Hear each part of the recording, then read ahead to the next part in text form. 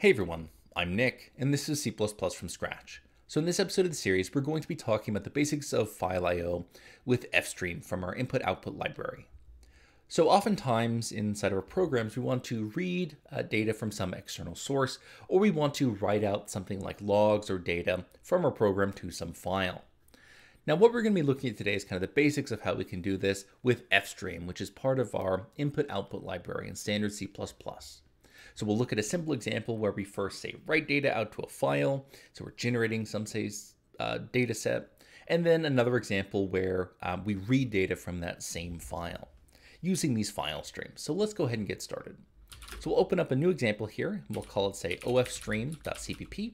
So we're standing for output file stream. So if we go ahead and take a look at the right-hand side of the page here, we've got the CPP reference page for the standard library header fstream. And as part of this fstream, right, we have this ofstream and basic ofstream, right, which is for, this implements high-level file stream output operations. So let's go ahead and open that up. And as part of this, we have this output file stream where we can write things out to files. So we'll go ahead and start with including fstream here, right? That's where all of these things are defined. And then, of course, we're going to need a main function with a return 0. Now, let's say we want to write out, some squares of numbers out to some files. So 0 squared, 1 squared, 2 squared, so on and so forth. So how would we go about doing that? Well, we can start off by creating some output file stream that we want to write to. So we'll create some std ofstream, and we'll just call it output. And we'll initialize it with the file name that we want to write to. So we want to write to some file called data.txt. Then inside of a loop, so we'll loop for, say, 10 iterations here. So we'll say for int I is equal to 0, I is less than 10, I plus plus. We're just going to write out to this output file stream here. And we can write to this file stream in a very similar way that we would print things out using std_cout, that cout stream object. So we can use the exact same operator, so we can do output, and then this less than sign, and then what we want to print out to our file or save to our file.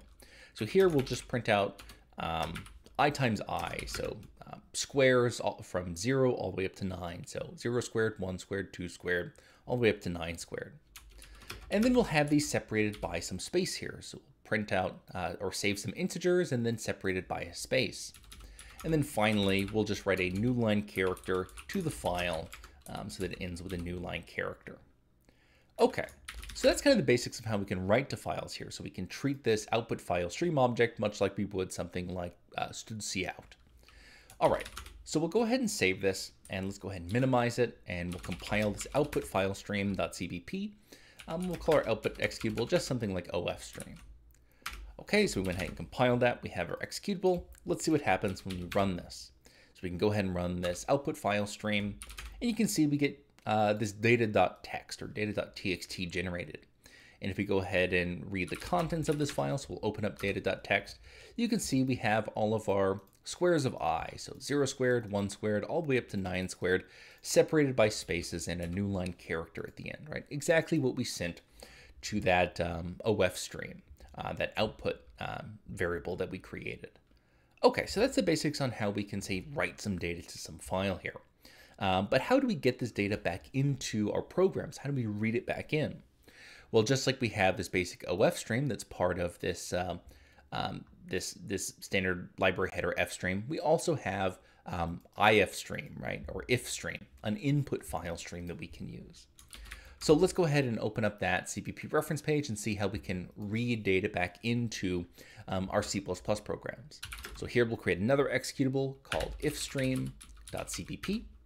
And inside of here, we'll include fstream again, right? Ifstream is just another file stream, so it's defined in the same header. And then we'll also include iostream, right? So we can just print out the data that we read back into our program. Okay, so from here, we'll of course need a main function. And what we can do is we can start out by creating some ifstream object, right? So, what we want to use to read in data, right, from a file, some input file stream object. So we'll create some std ifstream. We'll just call it input, and we'll initialize it with the path to the file that we want to read from. So in this case, our file's in the same directory, so we can just put data.txt or data.txt. This is the file we're going to open and read from.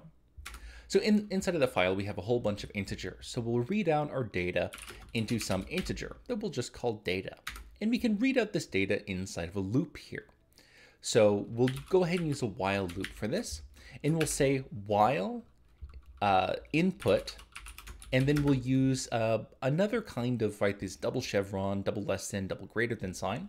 And this time we'll use this double greater than to say we want to get some input or get some data from our input ifstream object, and we want to read that out into our data variable here. So just like we use the double less than to signify where we have some output, we use this double greater than sign to say that we have some input from some stream object. So we're getting some input from our input ifstream object, and we're putting that input inside of data, which is an integer. So, the nice thing about these input file stream objects, right, they can help us out. We don't have to handle, in a special way, the spaces and the new line characters we have in our programs, right, at least for a simple example like this. So then this will just keep running until we've read all of the data from our program. So when we run out of data, right, we'll break out of this while loop, right? Okay. So here, let's just go ahead and print out whatever we read in from our input file stream object. So we'll just print out whatever data is, our integer, separated by a space. And then we'll, of course, just print out, say, a new line character at the very end, right? Okay, so that's kind of the basics of how we can read data in. So all we're doing here is creating some input file stream object where we're opening up some file named data.txt, right? This is the path to a file. Then inside of a while loop, we're reading data from input into our data variable here, which is an integer. We have integer data.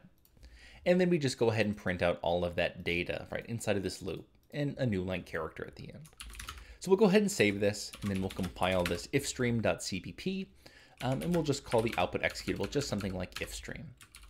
Okay, so let's go ahead and run this ifstream executable. And we see we get a printout of all of the data inside of our data.txt file, right? We've read that data back into our program.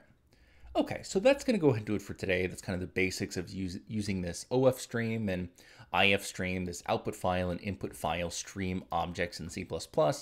Now, these things can be configured in many different ways. So you can, say, write in different modes. You can append to files instead of overwriting files. You can seek locations inside of files, and so on and so forth.